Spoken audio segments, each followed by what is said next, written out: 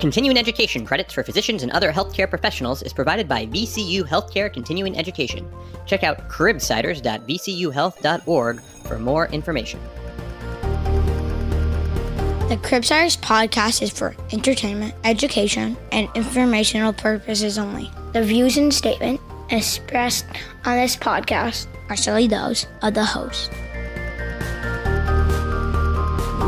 Welcome back to the Cribsiders. I'm Justin Burke, joined tonight by Sydney Angel, joined tonight by the trusty Dr. Chris the Truman Chu. Sydney, Chris, how are we doing tonight? Wonderful. Doing good. Amazing. Great to have everyone together. We had a great episode tonight. Return guest, Dr. Craig Rohan, our dermatology expert, taking a deep dive on various hypopigmentation disorders as follow-up to the tinea. But before we dive into the content, hey, Chris, can you tell us about the show? Sure. We are the Pediatric Medicine Podcast. We interview leading experts in the fields to bring you clinical pearls, practice-changing knowledge, and answer lingering questions about core topics in pediatric medicine. We have another fantastic conversation with Dr. Craig Rohan, who is a dermatologist and pediatrician at Wright State University, where he was also recently appointed director of the Pharmacology Translation Unit. Mm-hmm. Prior to joining Wright State, Dr. Rohan served for 24 years as a physician in the U.S. Air Force. He has been fortunate to have been awarded multiple teaching awards during the course of his career, and we are thrilled to have him back as our on-call Kashlak dermatologist. That's right. Dr. Rohan builds on the past episode of tinea, talking about broadening the differential, teaching us the approach to hypopigmented spots, talking about treating pityriasis alba, discussing the connection between vitiligo and thyroid disease, going through the long list of super rare diagnoses that can be associated with some of those severe hypopigmented disease that you don't want to miss but are pretty uncommon. High yield episode. Chris, what did you think? This is the episode not to miss. I mean, if you listen to any other hypopigmentation episode, it will pale in comparison. That's pretty good. That's pretty good. Dr. Craig Rohan, welcome back to the show. This is part 2 of our dermatology series for 2023. Welcome back. Excited to see you. No, thanks for having me. Always a pleasure. This is great. We're doing kind of back-to-back episodes. But in case people didn't listen to the last episode, or in case between now and when we actually release these, there's episodes in between, we don't know the exact release schedule. Can you remind us, give the listeners a little bit of a reminder who you are, give us a one-liner to describe yourself? Yeah, sure. My name's Craig Rohan. I'm a pediatric dermatologist and dermatologist out at Wright State University, which is Dayton, Ohio. And I do about 40% of my practice is pediatrics and pediatric clinical trials. Maybe 40% are dreaded adults with overlap skin conditions that kids get to. And then 20% is some combination of academics, research, meetings, that kind of thing. So, we're very MedPeds friendly around here. You know, some say MedPeds people are the best, but we're impartial. We just report the facts. Now, the thing is, I don't have the med side. So I did a peds residency and then I did a derm residency. So I guess if you count like 1998 internal medicine med school rotation. So, but yeah, med peds. I'll honorary med peds. Yeah, good. Welcome. Happy to have you. So, Craig, I've known you for many years now, and I've known you since I was a junior faculty member, and you were well established and well respected. I think I was pretty junior too. That's nice of you to say. And I remember always at gatherings and things that you would always give me like really great, because I was also not only was I a junior faculty, I was also a young parent. And you already had several kids by the time we met. And you would always give me like such great advice about like parenting and things like that. I was wondering, like, if you could give, one piece of advice to physicians, providers out there who are also parents, what type of advice would you give them? One piece of advice. I mean, there's some simple stuff that I would give to like everyone, which is like obvious. And I don't want to echo things that come up on Cribsiders all the time, but like being snobby with the car seats, you should be like the very last person to turn your kid around in terms of weight-based things. So again, that's all kind of boring, rote, obvious. I mean, super important. Don't get me wrong. It's super important. But otherwise, and I hope this isn't too cliche, but it comes down to quantity over quality. There's no such thing as quality time, just quantity time. And time you spend with your kids, even if it's like the fourth assistant coach when you're totally woefully unqualified to be assistant coach 1 through 3, but you're there to whatever help with something is still a great time. So that's probably the best parent advice I could give, I suppose. And it doesn't necessarily apply to physicians, providers, anyone else. It's just do your darndest to get as much time with your kids as you can. So I think that's fantastic advice. I love it. Yo, quantity over quality is like the MedPeds mantra. So I think you're earning that honorary MedPeds degree. All right. Yeah, sounds good. One of the things I love to ask is asking about people's failure, not just because it makes Chris and I feel better about ourselves, but because I think it really does a good job of normalizing some of the struggles that are inherent in the medical training system, in the medical system. And I was hoping to see, could you share a failure that comes to mind, maybe something you've learned from it, or a favorite failure if you have one? Yeah, I don't want to call, I guess we'll call it redirection. But again, I was 5 years post med school when I decided to become a dermatologist or make efforts to. So the big joke I have is my first dermatology rotation was in fact my dermatology residency. So I had never actually done a dermatology rotation in med school or residency. Now, I was very fortunate that I had served in the Air Force, and there's a mechanism by which you can retrain. But actually, there's that mechanism does exist with maybe about half of all civilian dermatology residencies. I say half because about the other half are kind of indebted to Medicare funded slots. And so it's difficult to retrain for about half of residency programs because they would have to pay more salary than they might have access to.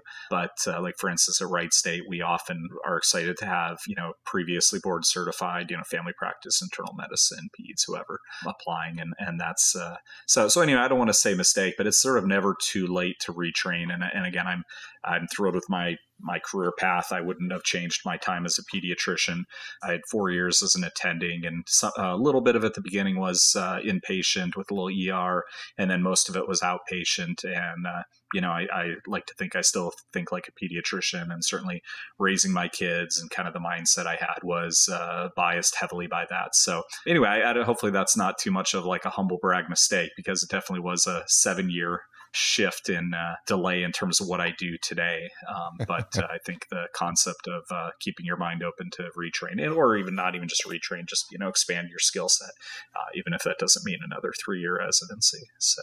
Absolutely. I mean, we all have different pathways in which we take, and sometimes we don't know that pathway until we've already gone through it. And so, yeah. And I've, and then the same thing with academics. People can be, I was out, almost 20 years out from med school and decided, this academic side is pretty cool, and spent kind of 5-6 years trying to kind of shift my career to be able to work in academics, which was baby steps and hanging out at grand rounds and helping, just like a med student, trying to help with things. And now it's worked out to the point where I have a nice trials unit and have a lab and have students, and it's kind of crazy. So it's great. Awesome. That's cool. I think some of the happiest people I know are ones who switched residencies. Even the first residency, I think they were pretty unhappy, but then, ultimately the obstacle is the way part of the path. Yeah, I got to be careful, though. I have plenty of friends and colleagues who might even be listening who either trained with me or so. No, Pete's is great. Had I never gone and done my derm residency, I think I'd be a happy guy. I'd probably be sitting around reading some derm stuff. But you're right, in terms of like you're saying happiest. Yeah, it has been nice to be able to subspecialize. Great. Our episode today is sponsored by Panacea Financial, a nationwide digital bank built for doctors by doctors. Whether you're a fourth-year med student, a resident, or an attending physician, Panacea Financial is a bank designed specifically for you. Panacea offers free checking with no ATM fees nationwide, 24/7 customer service, and loan options custom-made for physicians or trainees at every career stage. That's perfect, because I hate ATM fees. But tell me more about those loan options, Sam. Board certifications are pretty pricey. They absolutely are, but instead of running up credit card debt, try their PRN personal loan that is designed to give you a better way to cover expenses, such as relocation, board exams, home renovations, or even consolidating high-interest debt. Panacea's PRN personal loan is funded in as little as 24 hours with interest rates starting at half of a typical credit card. They understand money can be tight, which is why they offer a period of no or reduced payments on their PRN personal loan. They also support physicians in other ways, including helping you start, expand, or even buy into a practice or surgery center. And I totally want to buy into a surgery center. Absolutely. If only I was a surgeon, but alas, I'm not. But still, if you're ready to join the thousands of doctors who have declared independence from traditional banks, visit panaceafinancial.com today to open your free account. Panacea Financial is a division of Primus, member FDIC. Perfect timing. Yes. Sydney, welcome. Sydney, if you're up for it, you can, bring us to our first case from Cashlat Children's Hospital. Absolutely. All right. So you are seeing Victor, a 13-year-old with a history of eczema, who is here with his caregiver who is concerned about changes in his skin. Victor tells you he's noticed new asymptomatic light spots appearing on various parts of his body, including his cheeks and arms.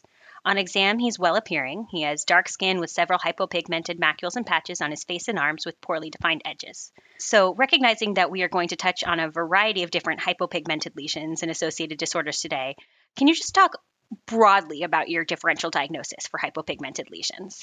Sure. So, the step back and those who've read on this or had patients with these conditions are not surprised that we would bring up the concept of hypopigmentation versus depigmentation. So essentially the greater premise of deciding that this is in fact hypopigmented, that is less deeply pigmented than the adjacent skin, but not depigmented, meaning as unpigmented as the whites of the eye. So sort of milky white, that becomes sort of the first kind of algorithmic approach, right? And then the next subset beyond that would be acquired, which in this case for a 13-year-old, with the prior history of, with these new developments, you would suspect that these are in fact, acquired.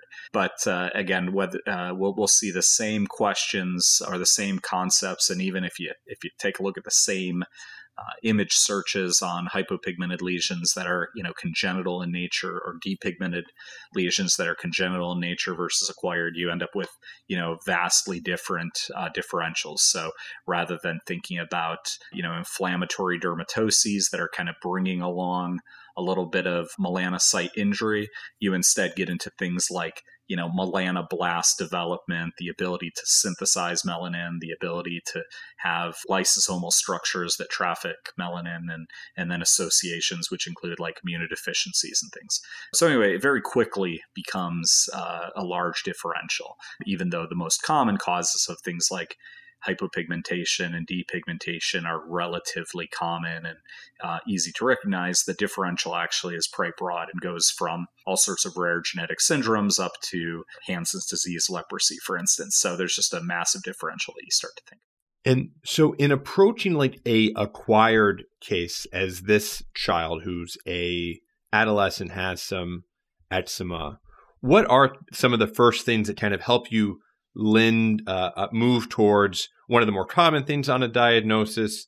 I imagine if you walked into this patient's room at Cashlat, you wouldn't be thinking leprosy, I think I got it. What are some things that you would approach to that would say this is common for something common, or these are, what kind of history are you taking, or what's the differential you're looking for on the CBC? So the history in this case is certainly giving us a little bit of anchoring, a little bit of, the question stem, if you will, is certainly favoring something in the atopic dermatitis family. And so, of course, pityriasis alba, which is essentially one of the mild phenotypes of eczema. It's actually so mild that it's sort of considered one of the minor diagnostic criteria for developing full-on eczema, meaning a lot of kids who have pityriasis alba, which again is kind of this very brief eczematous eruption in which the melanocytes get damaged kind of disproportionately to the rest of the skin, and it leads to just a little bit of hypopigmentation.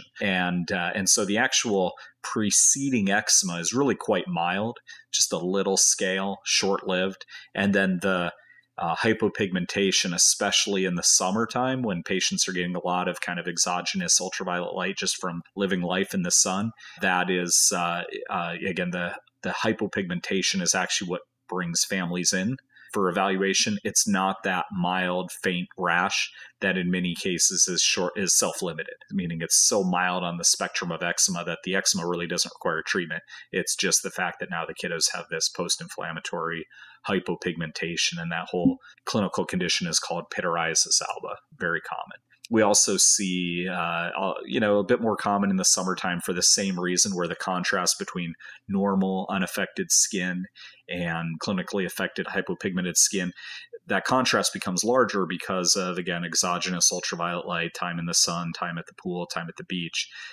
And so another, condition, tinea versicolor, which is a yeast caused by malesthesia that has this endogenous pigmentation enzyme called azelaic acid. And azelaic acid kind of bleaches out melanin. And so those two are the most common. Those are incredibly common causes of hypopigmentation that we think of in a scenario like this. And when we have this patient, because this is something that's pretty common, we'll see it in the clinic. All often, this is one of those things where Justin's going to say what he does and then give the expert the opportunity to correct them and teach them what those runs doing. It's like a lot of just reassurance. I feel like we, say that it's benign, but frankly, I don't know too much of when do we start looking at other things. I mean, it seems like it's, for me, typically pityriasis alba until proven otherwise, which is pretty unique for something that really has no other objective data points other than it's hypopigmentation, and that's like the most common thing I've seen. Yeah, but there are some things you're noting. So it tends to have, kind of 5 to 25 millimeter relatively circular annular patches. So it doesn't really trail off. It doesn't have like a net-like pattern. It has a relatively defined pattern that, again, as a pediatrician, your visual diagnosis skills are going to rev up just like the occipital lobe of a dermatologist. The same thing's going to happen to the occipital lobe of a pediotrician. Again, I actually don't get too many referrals for pityriasis alba because, again, patients are, in many cases, the pediatrician had adeptly told them what it was, and it's not a major diagnostic question. In terms of reassurance versus actual therapy, if they have some comorbid eczema, so they have more than just the pityriasis alba.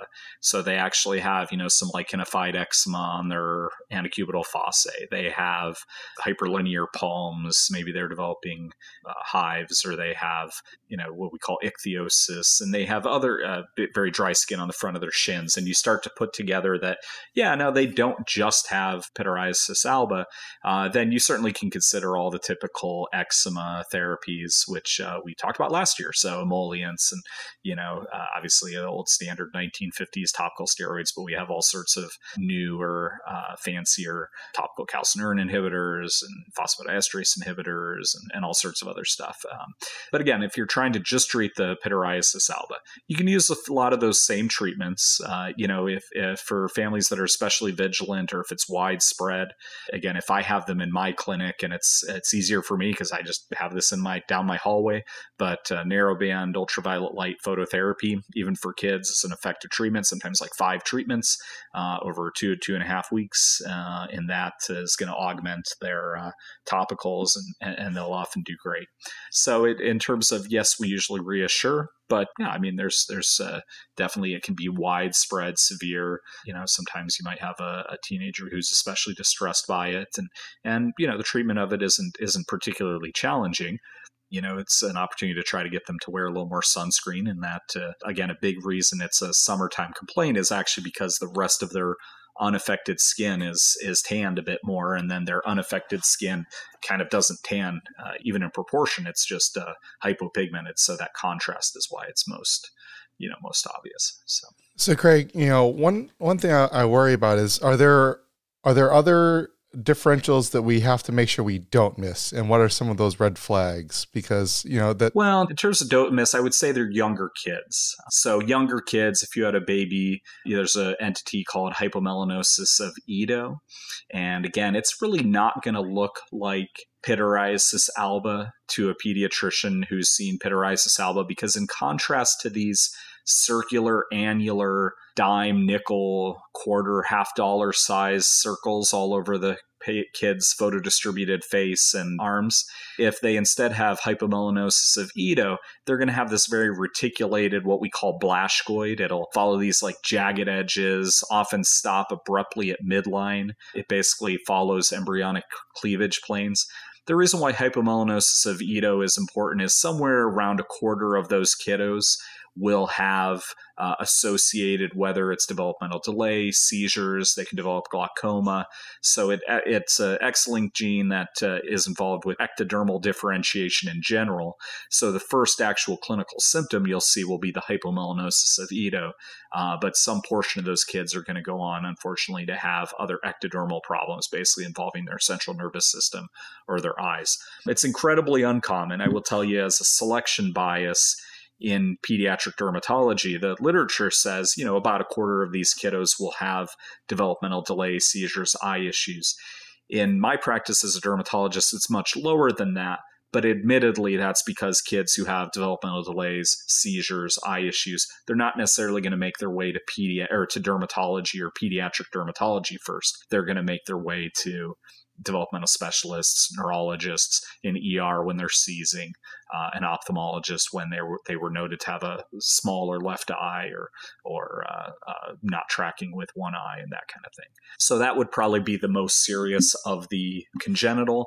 And then, of course, tuberous sclerosis will develop hypopigmented, what we call ash leaf macules. Now, they're in many cases one of the more subtle signs. So they are often a Woods lamp evaluation full body exam of a kid with developmental delay. They're often not. I actually, in 20 years, I can't recall having a family have a chief complaint of a ash leaf macule. Other skin complaints for sure, but I've never diagnosed TS, and I diagnose a few a year. We actually have some new topicals to treat the angiofibromas that teenagers develop on their nose with TS. So it's pretty cool that there's progress being made in that condition that has a huge range in severity. But as important as ash leaf macules can be in establishing that diagnosis, it's not usually something, in my experience, that families will independently present for. But again, those would be kind of the congenital things for hypopigmented lesions that you'd at least kind of think about. And I would say that they really don't look like pityriasis alba. They have this more reticulated, jagged edged. This is where doing an audio podcast is more difficult for our listeners. I hope we have a lot of auditory learners who we can wax poetic and describe what these would look like.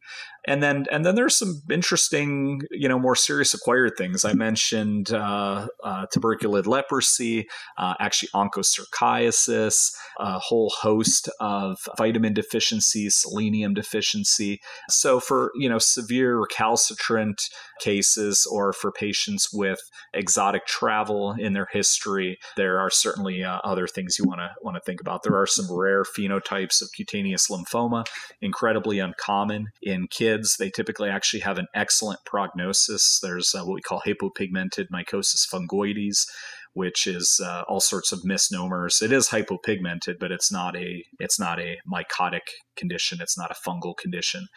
But back 300-400 years ago, they thought it must be a fungal infection of some kind because the fulminant lymphoma lesions look like mushrooms. So, but again, that's rare in kids. But actually, we do see cutaneous lymphoma in kids occasionally. So I think that would be the crazy 3-4 standard deviation differentials that we would think about for hypopigmented MF. Although I would say I've seen almost all of those, including leprosy in teenagers. That's partly biased by where I trained in Los Angeles, that we had an unbelievable international population and people coming in from all over the world. And we actually would have families come in occasionally with known Hansen's disease. And it's acquired through close contact. And so we would actually see their children once a year. And every now and then once, a kiddo would develop Hansen's disease from one of their parents. It has this unbelievably long incubation period. You can be exposed and not develop it for 10 years.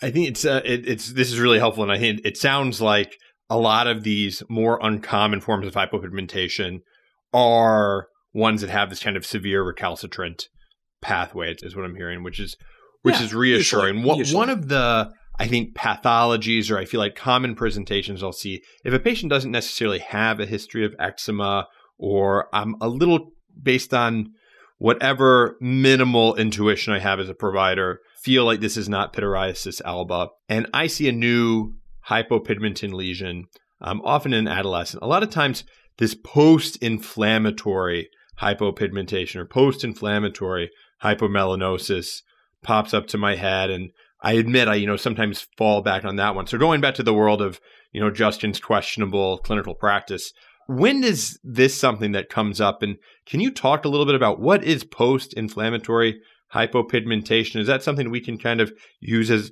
all bucket that things drop into and then monitor, and if it gets better, we can confirm the diagnosis, and if it doesn't get better, we say it's cutaneous lymphoma and send them to you? Yeah, it may or may not be lymphoma. That's cool. So again, it turns out melanocytes, they're relatively wimpy cells, which is really interesting because when they become cancerous, they're really rotten, right? So most skin cancer, if you have family members with skin cancer, most of the time skin cancer is like no big deal, except actually melanoma is disastrous, Merkel cell cancer. There are a few that are disastrous. Actually, lymphoma can be a big deal as well in the skin. So these actually wimpy cells that have this kind of crazy malignant potential. It's this kind of weird dichotomy. But basically, you can think of pityriasis alba to a great extent as falling within that concept of post-inflammatory hypomelanosis.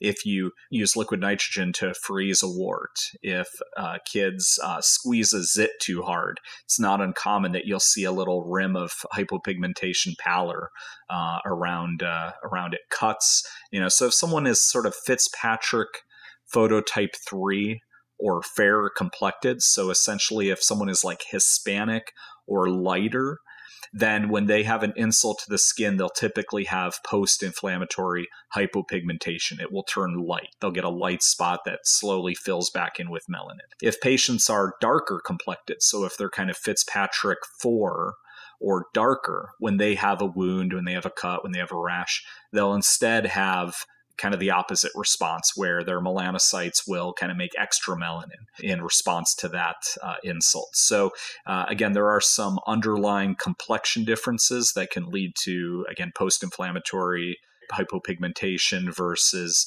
what we'll see again in our more darker complected patients who will have dark areas that show up, except for actually the rare disastrously severe skin reaction that can lead to depigmentation in a patient of color. So you could have someone who's very darkly complected who has like a acid burn, a third-degree burn, some type of severe insult, and then their skin actually doesn't become hypo or hyperpigmented, but becomes depigmented, becomes frankly depigmented. So we'll see that with, more profound, deeper injuries. Like I said, burns, discoid lupus is a classic skin issue that will lead to depigmentation. So when we think of post-inflammatory hypomelanosis, is a broad spectrum that can be anything from a prior dermatosis to an actual skin insult, such as a burn, up to, a cut will often have hypopigmentation around a cut or a laceration. So it's a broad differential. But again, I guess I would be giving the pep talk to pediatricians that, again, you're used to seeing especially pityriasis alba and these lesions. And if we're having annular circular spots, I don't think you need to worry too much about hypopigmented mycosis fungoides lymphoma or tuberculous leprosy. Those are incredibly unlikely. But hey, I mean, this is that's right. Podcast. Exactly. We don't want to talk about pityriasis alba for a while. We want to talk the about good stuff. Hypopigmented MF. So yeah, exactly. I maybe have one more question. Then sorry to Bodar, then Chris and Sydney can jump in. But in the other presentations, I feel like very common are in newborns, and I don't think that I've missed much hypopigmentation of Edo, although I will probably stay up tonight thinking about it. Are there common presentations for a newborn where, again, the clinical practice Justin, I just often say like, oh, newborn skin is sensitive, like let's keep an eye on it and things get better. When you're seeing some kind of hypopigmentation, on the neck, are you immediately thinking of some of these tinea infections that we've talked about? Are you providing some reassurance that there's some just sensitivity, hypopigmentation? I feel like I see these in newborns, they resolve, and Yeah. No, this is fun. So again, we talked for a while on this. So there's a lot of, again, ethnic variation, which is pretty cool. So again, our patients of color, when they're born, their melanocytes are usually very quiet. They're quiescent. They just haven't, exerted their full effect. So, especially even like Fitzpatrick phototype 5 or 6, that's very darkly pigmented, typically African patients. Their newborn babies will be several Fitzpatrick shades lighter, just globally. We'll just see lighter complected babies. That's just a difference in how quickly and efficiently the melanocytes are making melanin. melanosomes, which are basically vesicles that get distributed across the basal layer, and how densely that melanin is getting kind of packed onto the epidermis. So that would be kind of like, one little fun, interesting topic. Now, in terms of a brand new, hi, we just met this baby, newborn nursery exam, a couple days, ready to go home. We're doing a check that morning on a kiddo before they head home. There is a birthmark called nevus anemicus and nevus depigmentosus, which will look in general hypopigmented before, even though it really, as they get older, becomes depigmented. So you can actually have a quote unquote birthmark, which represents epidermal mosaicism. And that's, generally pretty static. That's like, okay, here's your kid's cool birthmark. So one of the less common birthmarks. Now you can recognize them from behind at the pool kind of thing. Hypopigmentosis of hypomelanosis of Ito that we mentioned really doesn't present until months later. It's really not apparent until, 4 to 6 to 9 months of age. So it's not something you're going to notice typically in the newborn nursery. And then we kind of fall really into the pityriasis alba when we start to see a lot of that. In fact, our vignette from Kashlak Hospital, Kashlak needs to find a toy company or something to get a sponsorship or something. We need a new name then. But anyway, so yeah, a private equity owned toy company to. But anyway, but 13 would actually be a bit old. It's not too old for pityriasis alba, but we would start to see a little less of that just in terms of incidence. So. I do want to bridge the gap just a little bit to the last recording we did where we were talking about tinea infections and touch briefly. I know we already talked a little bit about tinea versicolor, but one of the things we talked about is that it can be helpful, sometimes humbling to do the culture in the first place. In this case, how often is their diagnostic uncertainty between tinea versicolor, pityriasis alba, and other things? Is it helpful to do some of those diagnostic testings, or do you feel like 9 times out of 10 it's pretty clinically apparent?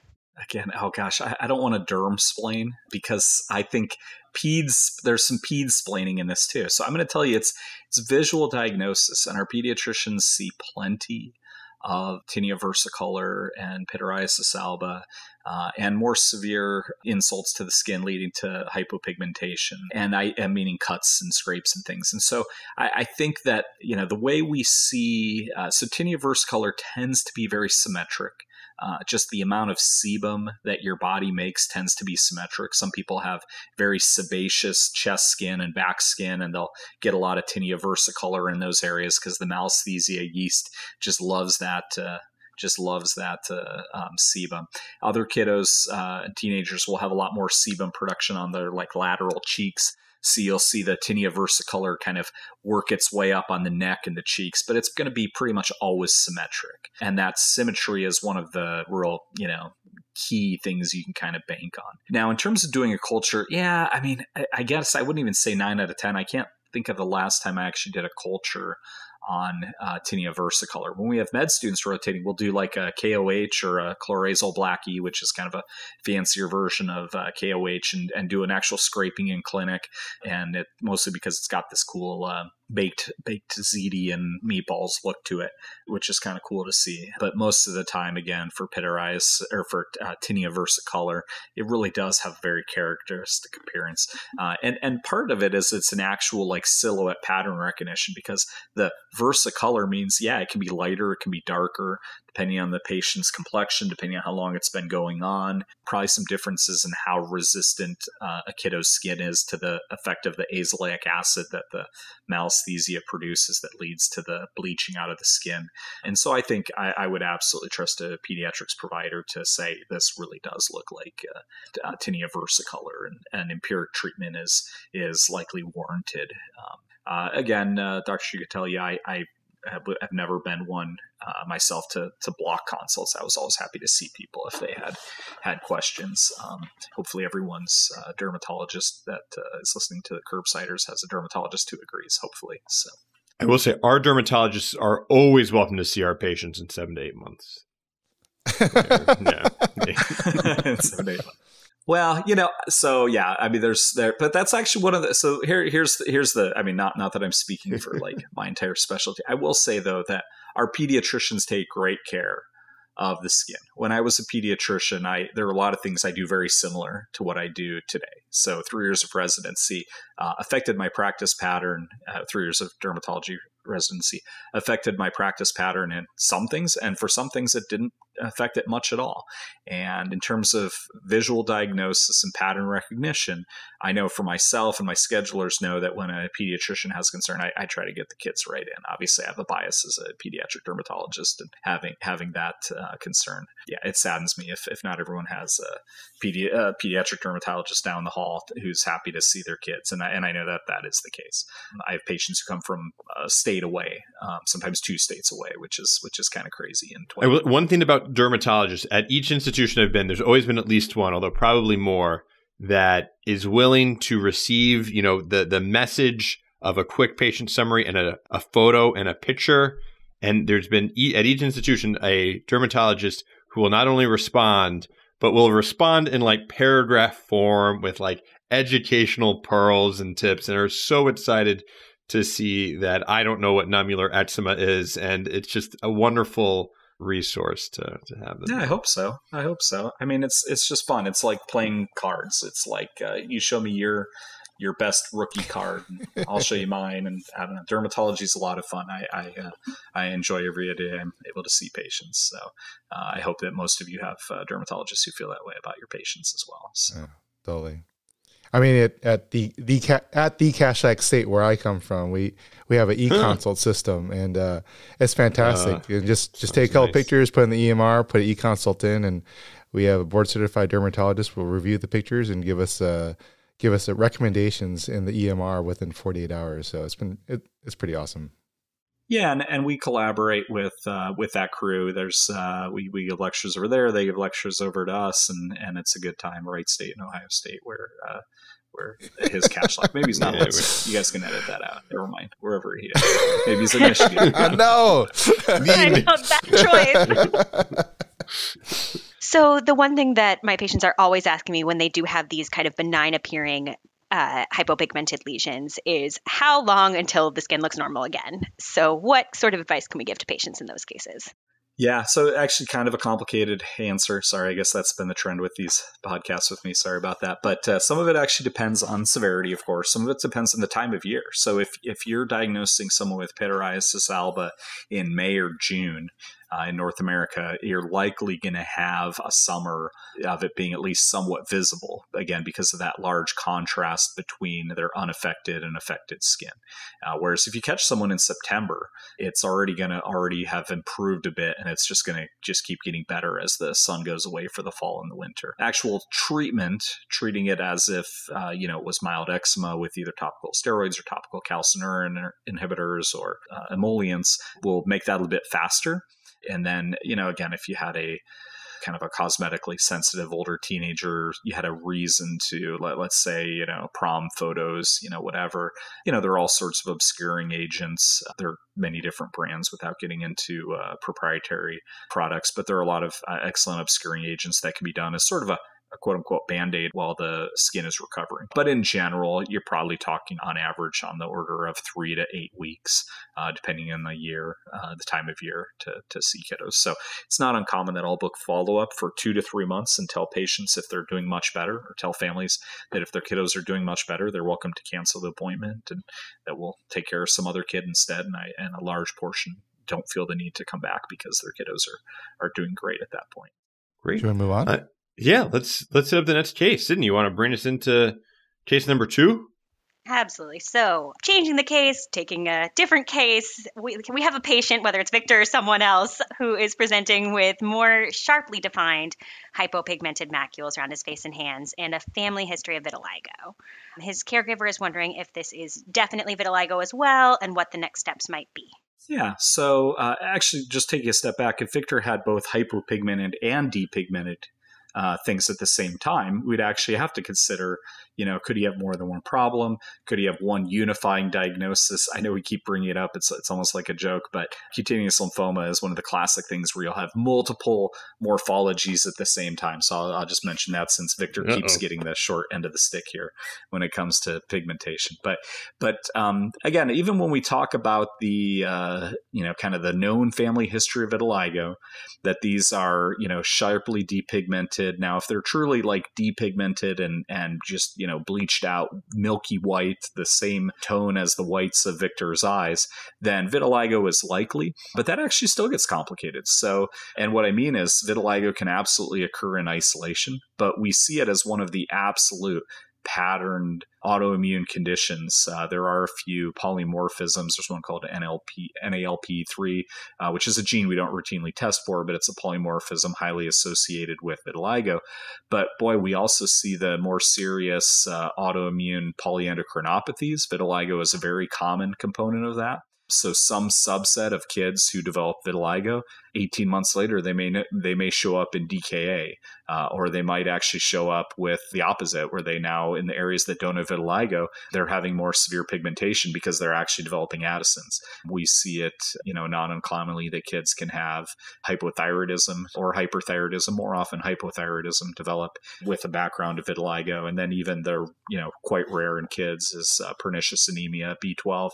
But when you see it, it's typically in kids with vitiligo. So vitiligo is one of those honest to goodness autoimmune conditions that can occur in clusters of other more severe autoimmune problems, and especially autoimmune polyendocrinopathies. So again, most of your kids with vitiligo are just going to have vitiligo, but we always are going to screen them at least with a CBC and TSH, especially if there was a strong family history, like was reported. If there had been a family history of mucocutaneous candidiasis, there's another autoimmune condition. It's an AIRE gene mutation, AIRE gene mutation, which is, again, it would be tested through with genetics, but there's a subset of kids who will develop vitiligo. They'll develop severe candidal nail infections, which looks a little different than typical fungal onychomycosis. The nails almost look like white, brittle, like kind of shattering on top of the, kind of like if someone was in a windshield that shattered, that's what the nails will look like as a sign of candidal infections. And they'll actually have thrush, they'll have lateral oral commissure, angular colitis, and maybe even have, some candidal diaper rash, except they're 16, not wearing diapers. So these are all uncommon, but there are some rare associations with vitiligo that even if it's just honest to goodness vitiligo, that in fact we still need to, at least keep in the back of our mind. Going back to sort of the case presentation that we have here, we say that Victor has got a family history of vitiligo. So you sort of said that vitiligo, you might see this association with these other autoimmune diseases. What's sort of the association of familial vitiligo to him or other autoimmune to him? Yeah. So again, we don't routinely test for it like the NALP3 gene. It would be a classic story like this, where multiple family members have vitiligo. And again, not uncommonly, they would also develop hypothyroidism would be the most common of those associations. And in fact, this is actually your opinion, but actually there's a journal we could probably put in the show notes or whatever too, that this is one of those little debates we have with our pediatric endocrinologists, that there's some data to suggest that if you have comorbid vitiligo with hypothyroidism, that we actually want to get those kids to have a nice, low TSH. We want to get their synthroid dosed to where they're at 1.5 to like 3. We don't want them to just barely make it into the TSH happy zone, because it turns out that some of the, FOXP3 T cells that are involved with basically cytotoxic reactions to your melanocytes seem to be triggered by the same autoimmune condition that's occurring when you're having subclinical hypothyroidism. So that familial pattern does seem to be relatively strong with vitiligo and hypothyroidism we see. But the other reason we'll see the family history is, again, just because vitiligo is one of those honest to goodness autoimmune associations like hypothyroidism that tends to cluster in families, even if they don't have a specific defined gene. We'll see that, and I don't think we have that all figured out. Why certain families will have we don't always have a gene we can point to for those patients. So. And Fred, can we assume it's similar to autoimmune diseases where it's hereditary in nature, and at a certain age the autoimmune response occurs? Is there a typical age range of presentations for vitiligo? Are there certain triggers, anything like that? Yeah, all that. So the answer is yes. And, we typically, the youngest we typically see it is at about maybe 3 or 4 or 5, but you can definitely see it younger. And then it's quite common in the teens, quite common in the teens and the 20s. And there are all sorts of different like endotypes or phenotypes of presentation. We'll see it just in the genital area, not infrequently. So sometimes there's a long delay in diagnosis because the patient's either embarrassed. And I mean, if you're like 14 and you have depigmented genitalia, you may not actually bring it up to your parents. And so there may be a long delay in diagnosis before that. And then in terms of triggers for it, yeah, absolutely. Again, the known associations of hypothyroidism that I keep bringing up, where if someone is actually not euthyroid, it's going to be difficult to treat them. It's going to be difficult to fix them. Our treatments are going to be somewhat plateaued. There's going to be a ceiling on just how effective our treatments are going to be. But we'll see vitiligo at later ages. One of the rare things that you want to think about, fortunately uncommon in children, is you can absolutely have essentially a reactive vitiligo, where in fact the trigger to your vitiligo is that you developed melanoma somewhere, and that your immune system's efforts to sort of fight off melanoma are leading to vitiligo. So that is one of the fortunately uncommon but known associations. When we see a new patient with vitiligo, we try to do a full skin exam and just make sure that they don't have, kind of a funny mole somewhere. You can develop what we call halo nevi, which is where all your melanocytic moles develop depigmentation halos all around them. And it's actually because your body, in most cases, that's actually a pretty benign phenomenon. Your body is kind of fighting off dysplastic or normal moles. But unfortunately, the known pattern of someone actually having melanoma that their immune system is trying to kind of keep in check, which of course makes sense. We have all these immunotherapies. And in fact, if we use immunotherapy for a patient with melanoma and they happen to develop hypopigmentation around all their moles, we're like, sweet, I bet we got a better chance, here. So it's, there's some cool genetic associations from that perspective as well. I wanted to quickly revisit. You had mentioned that when you have a patient presenting with likely vitiligo, that you would do a CBC and TSH, and then potentially other labs based on clinical suspicion, family history, et cetera. Is that correct, or are there additional labs you would order? We like to avoid multiple sticks on our pediatric patients. So, Of course. I think a TSH and a CBC are pretty much the standard of care. You're good there. As you see them, though, if they started to develop other skin symptoms or started to develop other things that had you concerned that they were developing some of these other, especially endocrinopathies, then of course you're going to work them up as needed. But yeah, the typical new vitiligo patient does not, for instance, need fasting blood sugars on the regular, does not need, testing for Addisons with cortisol levels or things to try to decide whether they have blossoming Addisons. At the same time, again, in the internet day and age, this is something at the first diagnosis when I write it down, and on my little handout that I wrote for kiddos with families with vitiligo, I say, yeah, they're probably good, but just be aware. Like I said, this is an honest to goodness. Essentially, their white blood cells, their T cells are using their melanocytes as target practice, and the skin is kind of coming along for the ride. And that happens in most cases for kind of bad luck, but unfortunately in some families can be, the first of many shots fired, so to speak. And so let's say we have a patient where there's a family history, like Victor, or we have multiple patients named Victor. That was just a coincidence. We have vitiligo Victor. We feel pretty confident, family history, the depigmentation of the lesions. Our dermatology says they're happy to see him in 9 months. Are there things that we can start as far as treatment? Do they need a rheumatology referral in addition to dermatology, or is it just dermatology? Are there things we can treat or kind of do to prevent the progression or affect the pigmentation of the skin? Yeah, I'm so glad you bring up rheumatology, because it takes true. It's a great point. To get into rheumatology where, and I absolutely can't get some picture back in 2 days, but actually I have lots of great rheumatology friends. In fact, Dr. Chu and I have colleagues and prior residents we both trained who are now trusted rheumatology colleagues of ours. So much love for, in fact, honestly, I have in my network of rheumatologists, I email them, almost every day with our joint patients and things. So I will tell you, vitiligo is not something that rheumatology probably wants or needs to see.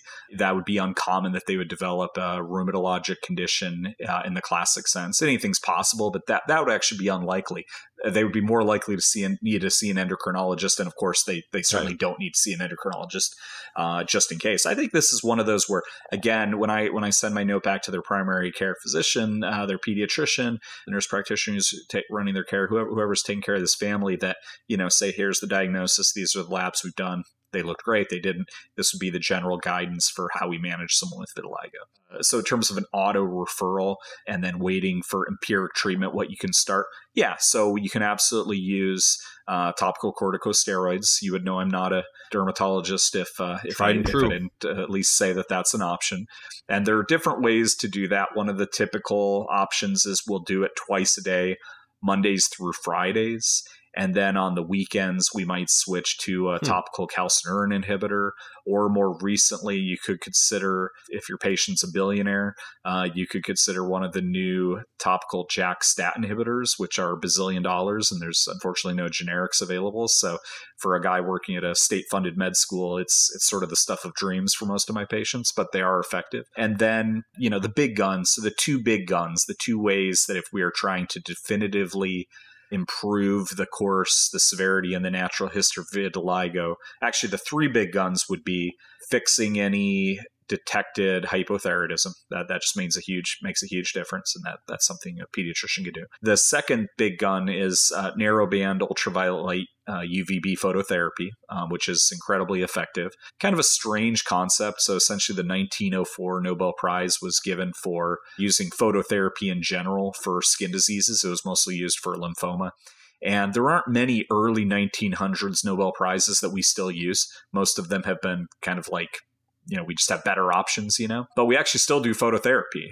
We've perfected it. We have it down to certain single wavelengths. So we use essentially, it's almost like a laser in terms of the narrowness of the band of light that we use. And it basically chases white blood cells out of the skin in a very potent way without the side effects of topical steroids or certainly systemic steroids. And so that's for families that are willing to come into clinic 2 to 3 times a week. The treatments are like 5 minutes, 5-10 minutes. They're pretty quick and easy. And in most cases, they're actually booking an appointment with my phototherapy box, not with me. The worst part about going to a doctor is the doctors run late, but our phototherapy boxes are kind of their own thing and they kind of run on time. So it's a hassle, but we will do that with kids and teenagers. Again, very effective. And then again, in the stuff of dreams, although hopefully someday the costs come down and so forth, there is a JAK-STAT inhibitor, a systemic JAK-STAT inhibitor, FDA approved for our adults for vitiligo. That is not infrequently used off-label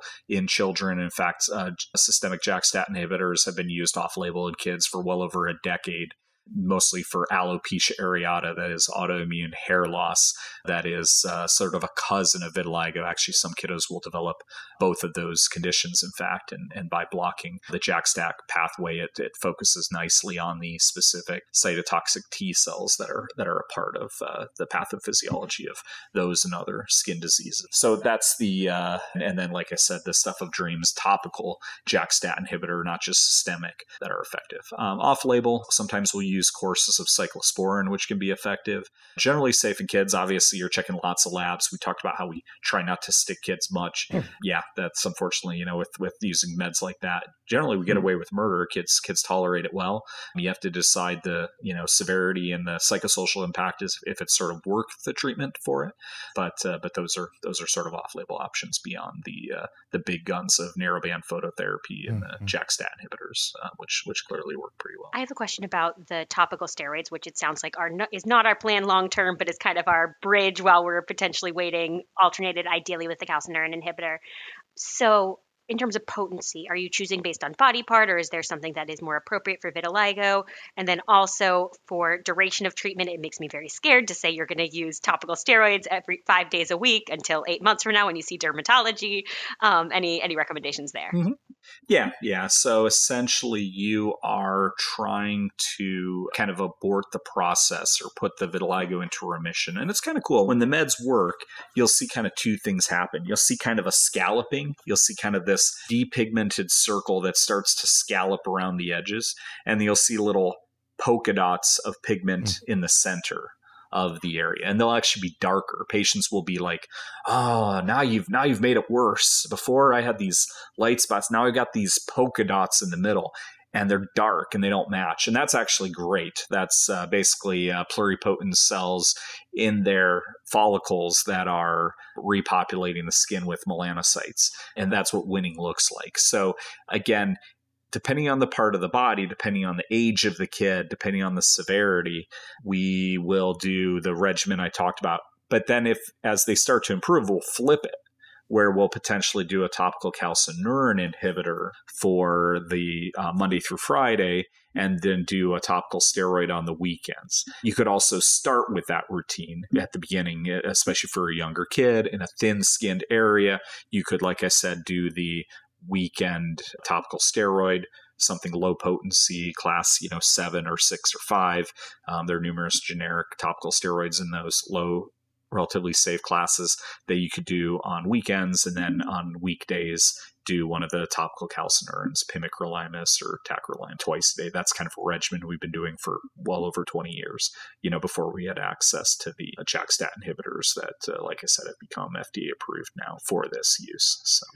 So finally, we just wanted to take a moment to ask about some of the more rare causes of hypopigmentation and depigmentation that you would say all pediatric providers should be aware of. Yeah, I just think having it on your radar, especially if you had a kiddo with failure to thrive, vision issues, certainly uncommon or difficult to treat infections, that the differential for the, we had actually kind of covered the hypopigmented differential earlier, but the depigmented differential, there's some really interesting, pathophysiology behind it, essentially arising from being unable to make melanosomes, and that's one people may remember called Wardenberg's, and they can be associated with hearing loss. And then you can make the melanoblasts, which are the precursors to the melanocytes, but they can't get to sort of where they're supposed to go. They can't migrate to where they're supposed to go, and that's a condition called piebaldism, which some people have thought we should potentially rename, because that's actually the term we use for puppies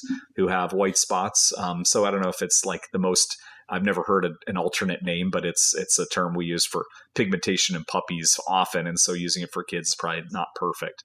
And then the melanocytes are working okay, but you just can't make melanin. There are a bunch of well-known genes that are, again, the melanocytes are ready to go, but you just can't make melanin, and that causes that oculocutaneous albinism conditions, which are, a problem both with obviously their depigmented skin, which puts them at risk for burns, and then eventually for skin cancers, including very severe skin cancers. We can have teenagers who develop skin cancers and even fatal skin cancers for the most severe forms of albinism. And then those kids can obviously have significant vision issues with near blindness and nystagmus that affects their vision, because their retina just basically doesn't have, you have to bring an ophthalmologist in to, be a little snobbier, but the same melanocytes that are involved with giving us our complexion are involved with kind of the view screen on the back of our eyes and the retina. And if they don't lay down the correct amount of melanin, then the kiddos have very low vision. And that's unfortunately one of the biggest problems with oculocutaneous albinisms. And then, like I said, we watch them every year. And then once they hit about 8, 9, 10 years of age, then we really watch them. Then, unfortunately, they really have to be photoprotected. They have to really be, vampire level photoprotected, because they'll develop squamous cell cancer or melanoma when they're 14 or 17 years of age, with potentially a much higher or much worse prognosis. And then you can have your melanocytes get to the right place. You're able to make melanin, but melanin travels actually in lysosomes. And so you can have problems with these lysosomes moving. They're not going where they're supposed to go. And now we'll get into concepts that I think a lot of us will have remembered from boards or from our earlier studies. So then we get into the Shiraya Kagashi. I can visualize the step 1 page right now. Yeah. So the Shiraya Kagashi, the mnemonic I remember is they have a whole list of problems. It was the LYST gene, and they basically can't traffic their melanosomes and their lysosomes correctly. And so they bleeding dysfunction, they have platelet dysfunction, they have immunodeficiency. And it turns out they're very fair complected. They have silvery hair. And then there's one called Hermansky Pudlik, far more common in Puerto Rican. There's a little bit of like a founder effect with Puerto Rico. They actually get kind of an acquired inflammatory, well, it's genetic, so, but they get a kind of inflammatory bowel disease with it, along with immunodeficiency. And again, the depigmentation, the beautiful silvery white hair. So if you actually have a kiddo with albinism, they're born depigmented, there's a workup that's done. Some of it is obvious if they have ocular findings. Some of it can be useful just on a peripheral smear, but then there are some other more extensive tests that can be done looking for associated disorders. There are some rare ones that I didn't get into, one called Griscelli syndrome and L-Holiday. So again, these are all pretty uncommon. Actually, oculocutaneous albinism isn't all that rare, but most of these others are pretty rare, but you just don't want to miss them because those kids can actually show up with, severe life-threatening infections that you'd want to have them, maintain vigilance for. Obviously treated very differently than vitiligo, treated very differently than hypomelanosis or pityriasis alba. I tend, once I recognize that it's a lysosomal genetic abnormality, around that time I start thinking about pulling the consult button. So good for you. Yeah. But I'll start with a steroid. Absolutely. I'll still start with a steroid. So. There you go. This has been great. I think we have really gotten the full spectrum of very benign pityriasis alba to multiple references to our cutaneous lymphoma, which I think has been very, reassuring that some of these more uncommon are truly uncommon presentations, but also really kind of seeing the depth.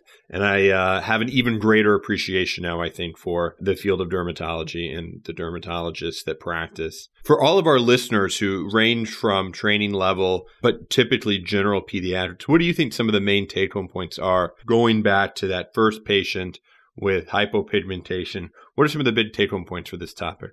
Yeah, well, you were very complimentary to my specialty. So I would be very complimentary to pediatrics, which has been a theme of this whole episode, that if this looks different than the last 15 kids with pityriasis alba to you, please feel free to refer on. If there are associations, whether they're endocrinologic associations, prior genetic, family history issues, again, things we talked about, nystagmus or concern for developmental delay or unusual infections, then that differential obviously needs to be broadened, and a pediatric dermatologist is likely to be able to help you with that.